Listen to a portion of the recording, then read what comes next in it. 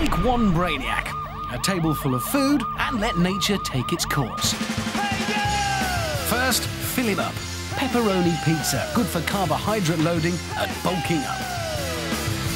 Lamb vindaloo for the essential fats and, of course, the laxative properties. Finally, stewed prunes. If the curry hasn't done the trick, these suckers will. Brainiac filled to bursting. Now the weigh-in. Please stand on the scale. The pre-dump reading is 154 pounds, 2 ounces. That's 69.91 kilos. It's time for our Brainiac to have a little rest and let his stomach settle. At this point in our experiment, it's important that he should not engage in any physical activity which might cause him to lose weight and skew the result. He must sit quietly in our holding area until he's ready for nature to take its course.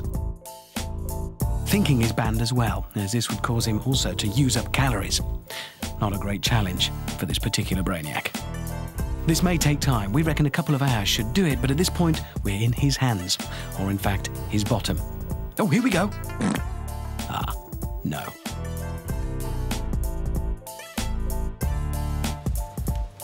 This looks like the one. Yes, we're in business. It's time to drop anchor.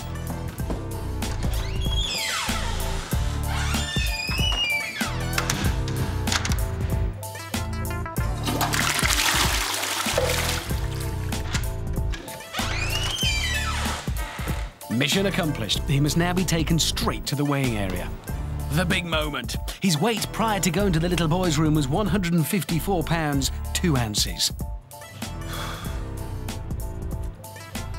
The post-dump reading is 152 pounds, 2 ounces. And there it is, a total loss of 2 pounds, the size of a small cat. And the moral of the experiment, forget the Atkins diet, do a number 2.